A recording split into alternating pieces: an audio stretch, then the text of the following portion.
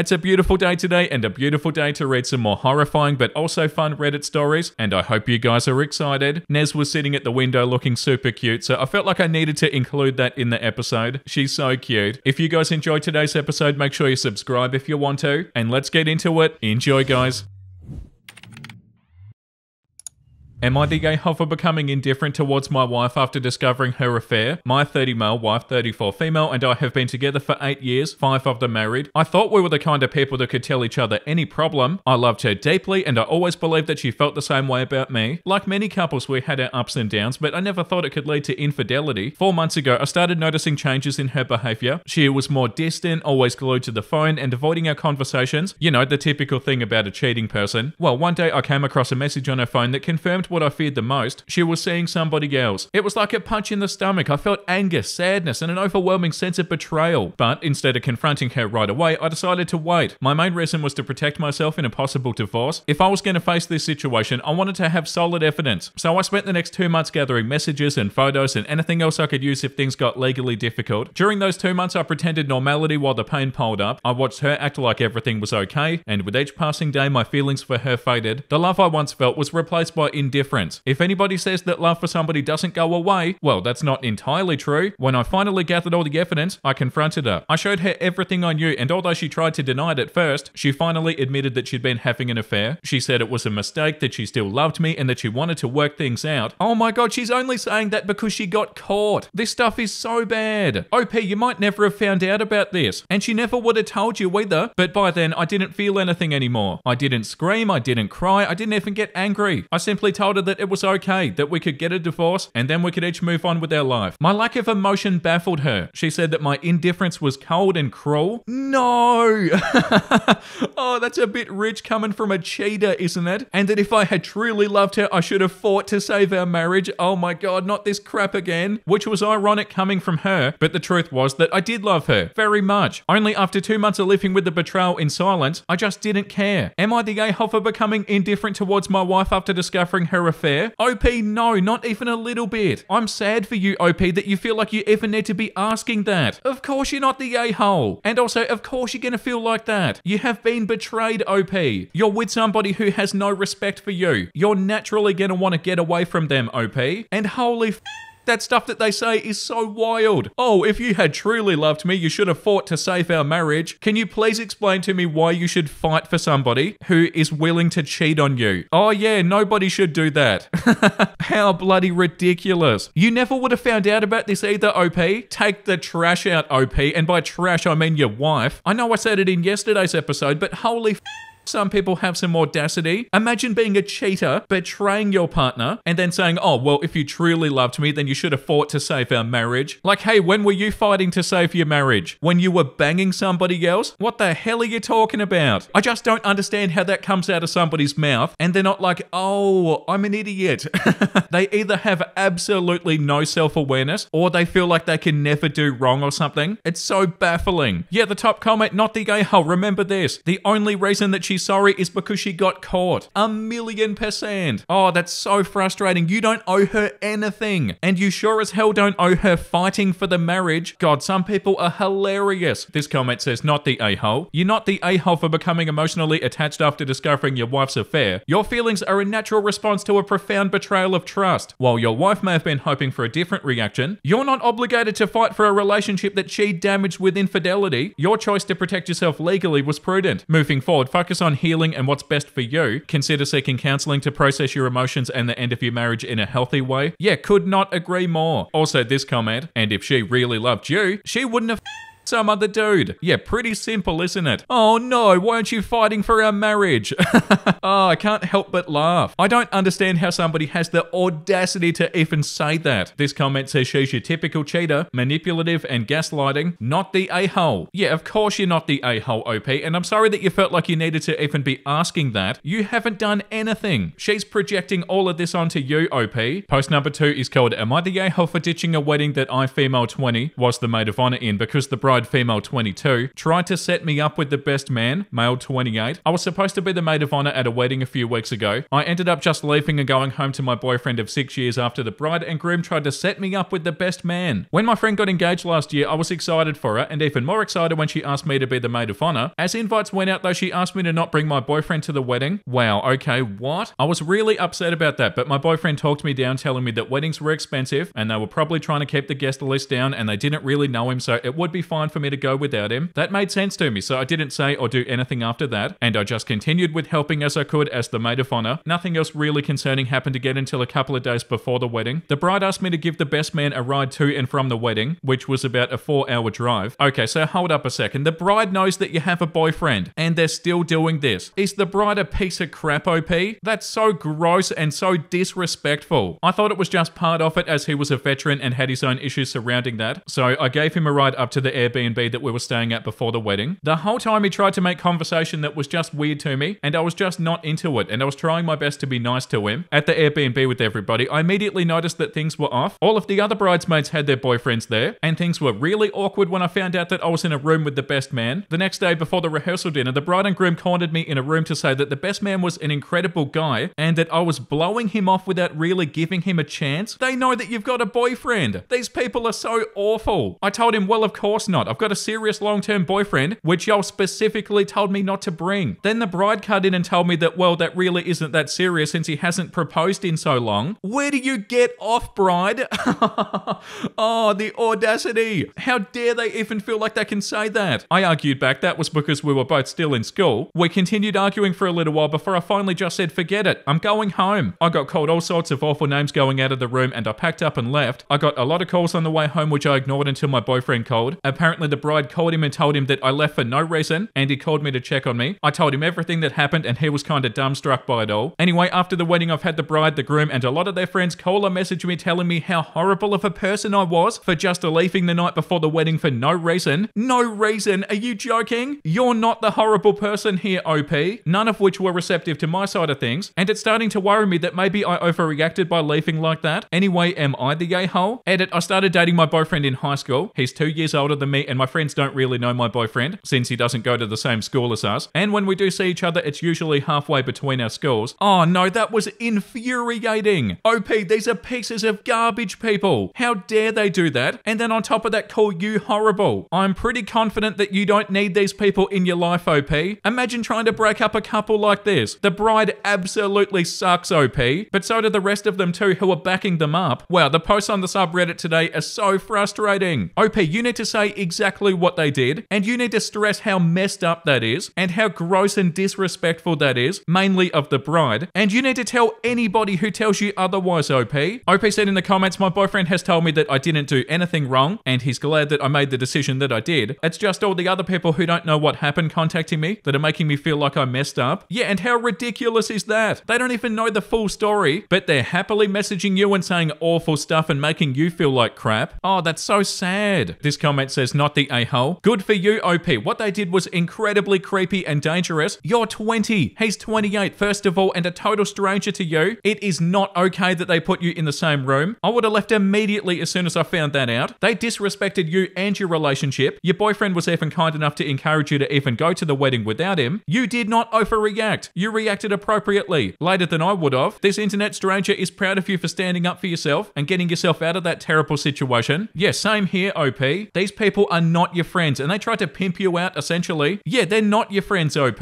Like if this is a friend, you do not need them, and the bride was so rude from the start. Like, hey, can you be the maid of honor? Yeah, but don't bring your boyfriend though. He's not allowed to come because I'm gonna try and set you up with a different guy because I've got no respect for you or your partner or your relationship. Like, are you serious? Like, I don't feel like this is something you can do unless you are sort of a garbage person. It's not like, oh, whoopsie, you know, they're a little bit out of line. No, like that's awful. And I feel like you have to already kind of be an a-hole to do stuff like this. The top comment says, not the a-hole. This is so bizarre and I feel bad for the poor best man who probably has no idea that OP has a boyfriend. Yeah, that's such a good point too. I feel like they wouldn't have told them. But even if she was single and it was a legitimate setup, I find it so creepy that OP was expected to share a room with a man that she doesn't know and she wasn't even told about it first. There's also a pretty decent age gap to set a 20-year-old up with a 28-year-old without even telling her it's a setup, and it's hardly shocking that the boyfriend hasn't proposed. 6 years is a long time to be dating, except they would have started going out as kids. They're still young and they're starting their life together. Marriage could be years off. Yeah, that wasn't even a good point to begin with. Like, what did they say? Like, it's not serious because he hasn't proposed? OP, I would seriously cut these people out of your life. The bride especially is not going to have a good impact on your life, OP. But yeah, like that comment said, feel bad for the best man too, who probably didn't even know what was going on. Or at least didn't know that OP had a boyfriend. It's a different story if the best man did know that they had a boyfriend, but I feel like the bride wouldn't have told that to the best man. The second top comment says, not the a-hole. To be honest, that bride sounds like she was setting you up to cheat on your boyfriend or be sexually assaulted in your room at most. It's freaking unbelievable, and she lost all loyalty from you when she actively tried to up your life. Knowing that she was wrong, she tried to tell everybody that you left for no reason, a tactic of all guilty people to control the crowd and pressure you to apologize. Please tell me that your boyfriend does support you in the decision. Don't worry about what these jerk friends are saying to you, because number one, they're jerks, and number two, who wants friends that do this or think that what they did was okay? Yeah, I didn't even think about that either. But yeah, either way, the bride was actively trying to mess up your life and yeah, wanted you to cheat on your boyfriend. Does it get any more scummy than that? I don't know if it does. Don't be friends with these people, OP, especially the bride. Like, think about how messed up that is. The next one is called, am I the a-hole for refusing to eat all of my wife's food? So I, 37 male, and my wife, 35 female, are cooling down from an argument right now based around me telling her point blank to make less food in the future, or I'm going to continue not eating it. The backstory is pretty simple and nothing to the point of threatening our marriage or anything. I'm getting up in years, and as a basketball player, these knees are starting to go. I had eventually reached around 89 kilos, 196 pounds at 5'9" tall, around the tail end of COVID. I knew that I had to make a change and at least get down to my pre-COVID weight, around 74 kilos or 163 pounds. Now I'm actually all the way down to 70 kilos. I'm happy with my progress and I'm set on making this my new normal moving forward until old age and beyond. But my wife isn't thrilled that I've shed all the weight. There aren't love handles that she can play with anymore. The most devastating for her is that I don't eat nearly as much as I used to. We trade off cooking duties every day, and when it's me, I usually make just enough. But when she cooks, there's always enough food for another full plate of food. My wife is tiny, so she can't eat it, and I'm now a dude who doesn't eat it either. I always say that we can save it and have it for dinner the next day. I don't eat breakfast, and lunches are provided by my work. And while that did work for a while, eventually the leftovers just ended up going in the bin, and she'd asked me to cook something new instead. Although it's been fine, more or less, she doesn't hold back on commenting. To her, men should be eating seconds or thirds. It's just the Japanese way to her. She's Japanese and we live in the country, and she's always recalled her father enthusiastically asking for seconds or thirds. She's feeling more and more ashamed that her husband doesn't like her cooking, but I do. Her cooking is fantastic, and I eat as much as I can when she makes it. It's just that she makes too much now. We've had talks about her portion sizing, but it's always gotten back around to letting her cook her way. Yeah, but you can't be expected to just eat a whole bunch of food every day, OP. That's not how that works. And if you've had to be super mindful of your calories, which it sounds like you definitely have, you can't be going way over your calories at dinner time every single day. This all boiled over earlier tonight when she asked if I wanted second servings of karage, and I said, nah, I'm way too full, in which she countered by saying, are you just gonna throw away all the chicken then? That's so wasteful. What are you talking about? You're the one who cooked it all. I knew I was giving the wrong response immediately as the words left my mouth, but I still said it. You are wasting all the chicken. I told you to make less food. I've been telling you for months. I don't see you eating the chicken either. You're the one wasting money and time making all this extra food that I'm not gonna eat, and that's not gonna change. No, I feel like you're right, OP. Now she's in bed after a cry and nothing from me gave her any comfort. And now I'm downstairs writing this. I know my response was wrong in the moment, but have I been an a-hole about this entire weight loss journey? At least as it pertains to my wife's cooking? Should I have just sucked it up and ate all of her food? No, I don't think so, OP. The top comment says, not the a-hole. You've spoken up about this plenty. At this point, she should need to eat any leftovers that she produces. Hopefully this isn't the case, but she may be subconsciously sabotaging your weight loss. OP said, I don't think it's sabotage. It's not the type of person that she is. She's just a bit set in her ways and expectations on what and how much I should eat. Now, I gotta admit, you planting that seed into my mind has me thinking, yeah, like, is she supportive of you in this, OP? It doesn't sound like it. Why should you have to eat all the food? Of course that doesn't make sense, and you're definitely not the a-hole. This comment says, not the a-hole. You definitely need to approach it from a compassionate angle. Sit down with her once she's cooled off and tell her how you know that she must be feeling, that it must feel like you don't love her cooking, something that she's super proud of. Tell her that you know her dad always loved her mum's cooking, and that was always something really special, a sign of a happy household. And then tell her you're absolutely 1000% not eating less of her cooking because it's not delicious, and that it is a struggle to not eat seconds because it's so good. Tell her that you want to lose weight because you want to be around and healthy for you both when you're old. As amazing as her cooking is, being strong and active in your old age so that you can both still have great mobility and independence is the most important thing. And then maybe you can both compromise a little. You have a cheat day once a week, she can join you on a walk or in a little workout or something. OP said that was beautifully put and probably more smoothly set out than I would have done. So I'm definitely going to steal a few lines for the conversation in the morning. I really hope that we can get to a point that we come to an understanding. As for joining me, she already does her own thing with yoga and is already in excellent shape. A former rugby player as a youth, but she has no interest in hitting an actual barbells and dumbbells gym with me. She's gone a few times, but it just isn't her thing, and I can respect that. No, you're not the a-hole, OP. But also, your wife is not an a-hole either. I'm sure that you guys will figure it out. And yeah, all the best with it, OP. The next one's called, Am I the a-hole for snapping at my sister that she'll choke on her jealousy one day? Hi, I'll try to keep this as short as I can. I promise I'll clarify things if there are any confusions, and I'm sorry about them in advance. I'm 21 female and I have 2 siblings. My sister is 24 and engaged, and my brother is 28 and married to my sister-in-law who's 25. My parents hosted a family luncheon to celebrate my sister's engagement at their house. I went early to help them set up. My brother and sister-in-law a little bit later than everybody else, and my sister and her fiance arrived last. Everything was going well and everybody was happy until my sister got a text and pulled me aside. She asked me if I could go outside and meet a friend of hers who's gonna drop off something for her. I did. The something was a big bowl of pure happiness, a Saint Bernard dog with a cute little formal tie around his neck. As adorable as he was, I couldn't bring him in because my sister-in-law is allergic. Her allergy is not severe, but still, everybody in the family knows about it. I told the friend to please wait while I talked to my sister. She did not. She texted my sister that I can't bring him inside. She texted that it was okay to bring it in because it's a surprise and he's the newest addition to the family. I insisted that I can't, and then I texted my brother about it because it had been 10 minutes. I'm standing in the driveway with a big doggy that would not stop licking my legs, not knowing what to do. From what I was told, inside my brother pulled my sister aside and asked her to not bring the dog in, that she knows that his wife is allergic. She refused, saying that it was an open space, that sister-in-law will be fine. He then told her the news that sister-in-law is pregnant. I already knew that, and they were waiting until she passed her first trimester. My sister then went outside and dragged the dog and then me in when I resisted. My brother, seeing this, excused himself and left with sister-in-law. We tried resuming the lunch after that, but it was awkward at best. When my sister and her fiance cut the cake, she grabbed her glass of champagne to make a toast. The toast was her rambling about how selfish my brother and his wife were, that they couldn't let her have one day to herself and had to ruin it and overshadow it, that they were not the first or last couple to get pregnant. Both of my parents tried to shush her, but she was on a roll and went on to call my sister-in-law an attention seeker that just had to give the family the first grandchild. I finally had enough, and I told her that green isn't a good look on her and that she's gonna choke on her jealousy one day. Then I got up and left. She called me a